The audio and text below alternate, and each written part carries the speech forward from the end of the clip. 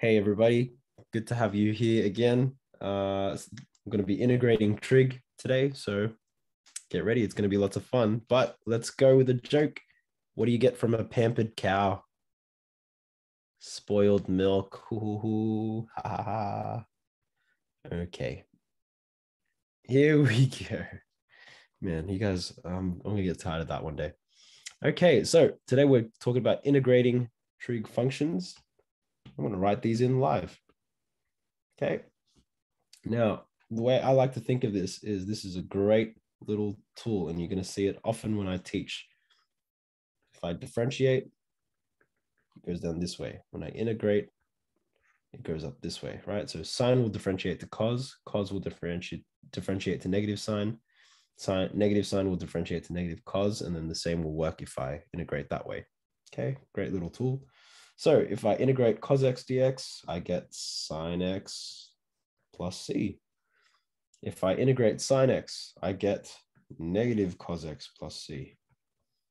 And if I integrate sec squared, because true to form, tan is always the black sheep, this just becomes tan x plus c.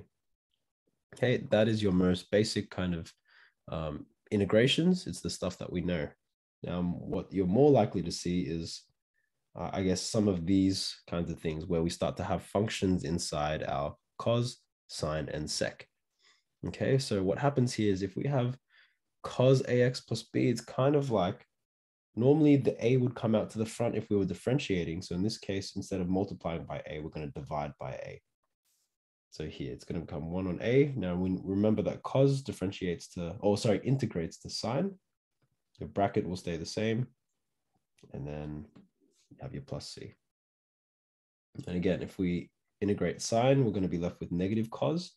But again, that a in front of the x in differentiation would have come out to the front to multiply. So integration, we're going to divide it through by a. And sine becomes negative cos. Don't forget your plus c. And also for the sec squared, same deal. We are left with 1 on a at the front. And we're going to have tan. Of course, this would happen right when I'm recording a video. Let's see if it caught any of that. Oh, it did. Look at that. 1a, 10. Oh. Let's bring this color back. Tan ax plus b plus c.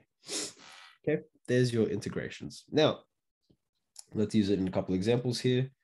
If I have the integration of 4 sine 2x, all that really means for us is I know sine will integrate to negative cosine. So this would be negative. Now, there's the 4 from before, and there's also the 2 from the thing in front of the x. So that's that. And then I've got cos 2x plus c. And just cleaning it up, it gives me negative 8 cos 2x. Oh, whoops. I did exactly what I told you guys not to do, didn't I? Let's start that one again. Okay, so we've got this 4 out the front. Now I know 4 is going to go to negative sign. Well, let's write these. 4 is a constant, nothing changes. Now, because of that sine 2x, I'm going to have a half come out the front. There's my 2, and it's technically my 1 on a. Right? Put that in brackets. And then sine becomes negative cosine. So I'm going to write times negative cos. Bracket stays the same, plus c. Now just cleaning up all this stuff at the front, this becomes negative 2 cos 2x plus c. Okay. Okay, now for the next one, I'll leave that there. That should be fine. Now, here, if we've got multiple terms, let's just deal with them in the same way, just a little bit more practice. In this case here, cos will integrate to sine. So that means it'll be 4 times 1 on 2, because there's the 2 there, becomes sine x or sine 2x.